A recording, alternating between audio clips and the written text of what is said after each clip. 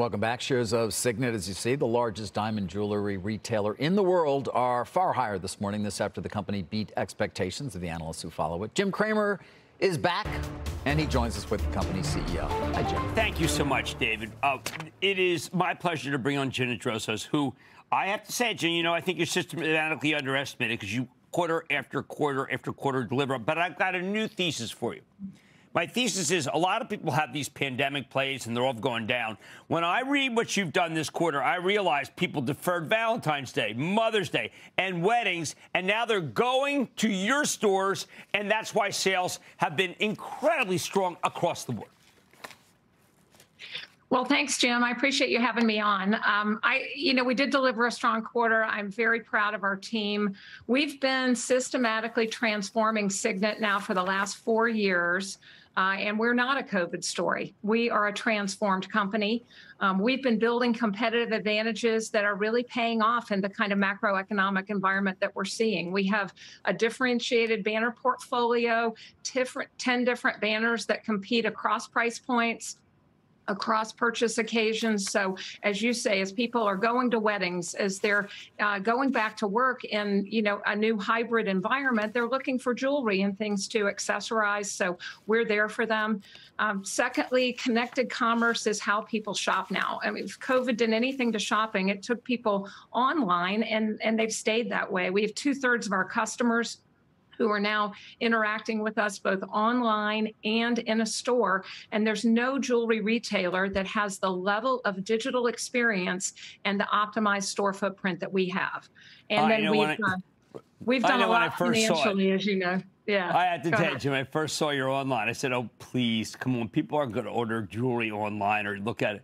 How did you know that something as precious as jewelry would transfer and transform online? Because a lot of us didn't think it was going to work. Right. Well, it was slow. I mean, slower than other categories. People do like to touch and feel jewelry. How does a gold chain move in your fingers? It matters.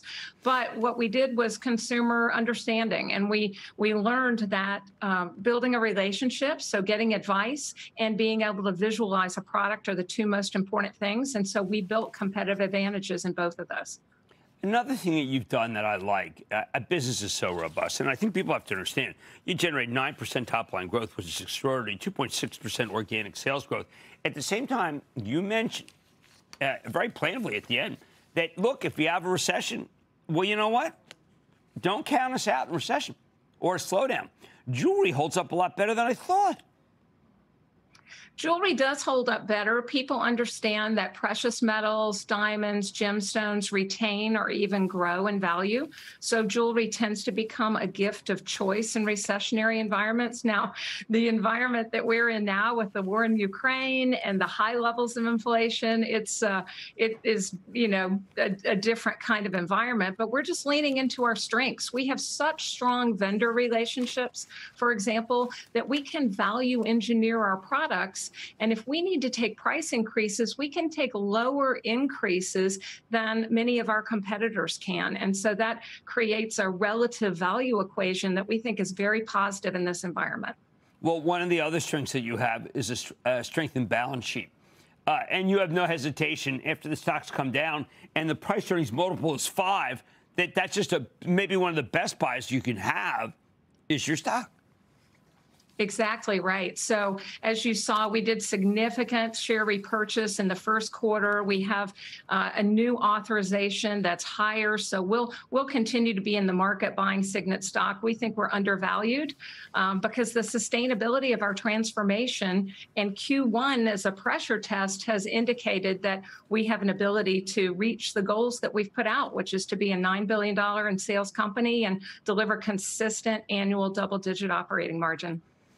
Is there anything left of the pre-Virginia days, the pre-Gina days, where we know lawsuits, where we know that there was discrimination? Have we put everything to bed now? We really have, Jim. This is a transformed company strategically and culturally. I'm particularly proud of what we've done in the area of citizenship and sustainability. We published our report last week. We're making very strong progress on that.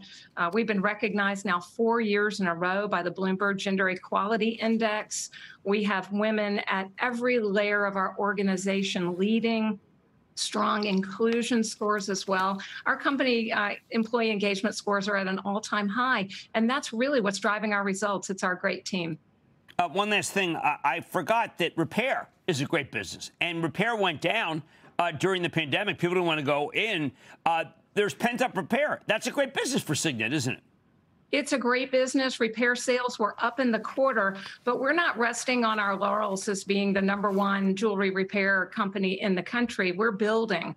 We've hired more jewelers to meet that demand. We've been able to reduce our repair turnaround times to less than a week. The industry average is more around 3 weeks. And now we have a virtual repair tracker. You can get a text and know exactly where your repair is in the process at all times. That's something that gives customers a lot of trust and confidence. Well, Jen, you have reinvented Signet in a way that I think everyone would be proud of. I don't understand why the stock's at 5 times earnings. I think it's a great buy.